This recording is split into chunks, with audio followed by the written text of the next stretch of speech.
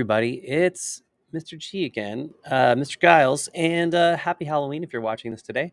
I had a version of how to add and download sounds to your pivot animation. It was not good. It had a lot of glitches in it. I'm trying to fix that right now. So I'm going to start that over. We have free sound effects. I reached out to Alan Becker years ago, the maker of Animation versus Animator. He's incredible. And I just asked him, hey, do you have sound effects that my students could use? And he sent me some sound effects. And I'm making those available online. So all you have to do is type in bit.ly/digisoundfx. And it's going to take you to this folder. I'm going to open the folder. I want you how to download these sounds and use them in your own projects. So it's a folder called To Give Away. That's how he sent it to me. And I love that. And then we've added some sounds to this, but basically what you do is you'll start in this view. I'm going to make my camera a little smaller here. You have a couple ways to download. First, to hear a sound, you double click on the sound, I think. Try again. There we go.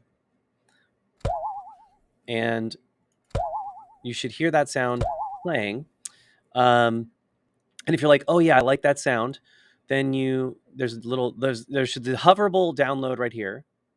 When you hover over, there's the 3 dots, and that gives you a download. Or you can right click and select download. So you have 3 options, whichever one you like the best. I always encourage people to set your browser to allow you to name your downloads, but if it doesn't, it goes to your downloads. I like to tell everyone, put it in your downloads. Save it, boing, one.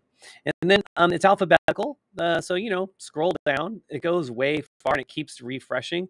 The sound that I find the most useful for like pivot, stick figure, fight animations, whatever, there's 3. I wrote them on my board. You can't see it, but it's footsteps, punch, thud, and whoosh, WHOOSH. These sounds are kind of like the bread and butter of animation.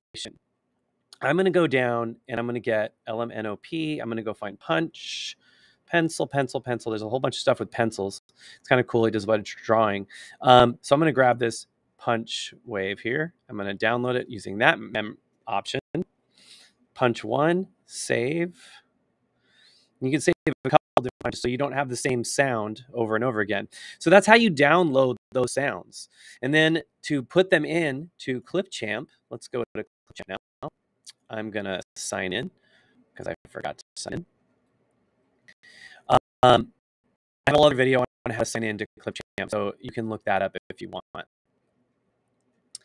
going to go to my video here that I've been working on. And it's really pretty cool. You go to import media. You can drag files into Clipchamp also. These files are not saved. Like if you change computers, they're not going to be there for you. There is a way to do that. If you upgrade, I believe you can store your files on their server, but it's storing it on your computer. So just to keep aware. So by the way, here's a trick that you should really do. Hold down the CTRL control button with one finger and then click on all the files you want to import.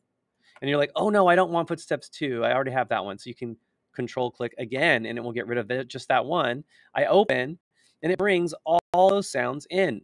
So now we have sounds in. And the next thing is to do is make them do something cool with your sounds. And I'll just give you a very short little thing here. You take a sound. Let's say I'm going to find the place where the punch happens, right? I'm going to wait for the fist right there. The fist connects with the face. That is where a sound would be happening. So I'm going to put the punch sound effect. And I'm just going to click this plus sign. I can even hear the sound, right? Plus, it drops it right in. Let's just take a look. Boom.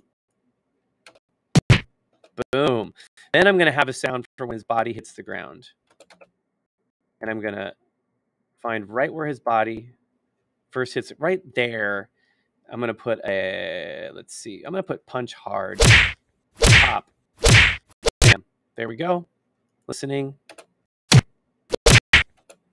I think I want it back a little earlier. Yeah, that feels better. And then the only other thing I want to add in, I'll show you the whoosh sound. So see when they turn around right there? I'm going to add a whoosh right there. going to put it like right, because it's so fast. I'm going to go whoosh. I'm going to hit plus. So that I'm going to add another one for when his character turns. Right before his character turns. Okay, I'm going to put another whoosh right. I'm going to put it right there. They're just like right now after each other. So close that you can't even hear the difference. I'm going to move it a little bit. Yeah, that's better. Punk. Bam. And there you go. A few other things to know. Sound effects cannot be stretched out longer than they are. But there is a trick in Clipchamp. You can speed them up. You could speed them up or slow them down. So if I click on this and I say I slow it down, that sound is now, let's see how this works. I mean, that's kind of cool. That's actually kind of cool. If you have a better, higher quality sound effect, like that'll be better. These are pretty high quality sound effects, so you can mess with them. You can speed them up to make them shorter. You can also cut them off early. You have a sound you want to go on.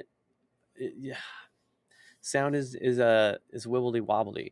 You can fade the sound out a little bit if the sound ends weird. You can change how loud it is. If that effect is too loud, let's say this punch is just too big, I can lower that volume. I find you have to lower it quite a bit to get a difference. So here we go. Let's listen to that. Okay, that was too quiet. Click on it again, raise it up, go back to the beginning, hit play. There we go. I like it. So hopefully that is helping you understand how to download those sound effects from that folder. They're available for everybody, everywhere in the world. And two, how to bring them in to Clipchamp, and then how to work with them while you're in Clipchamp. If you have questions about this, please post a question.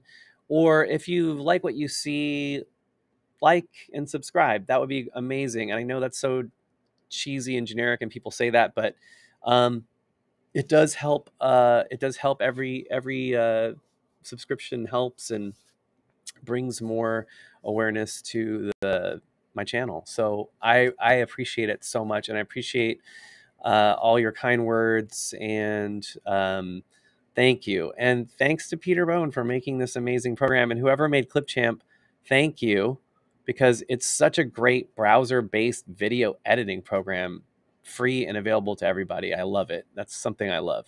All right, have a great day, and hopefully this video is not glitchy.